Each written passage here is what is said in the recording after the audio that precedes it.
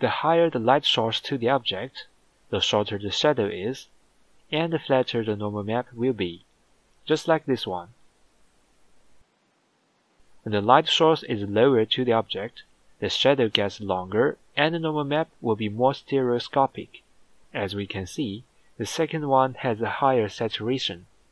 So, when you are photographing something flat, like a piece of cloth or leather, you can lower down the light source to make the shadow longer, and then you produce a more stereoscopic normal map.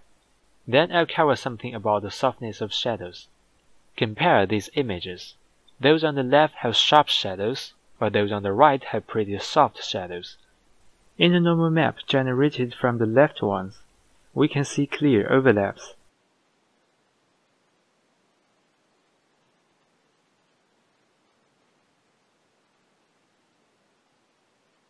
For those images with soft shadows, there is no ghosting in their normal map. So softening shadows helps us achieve a smooth normal map,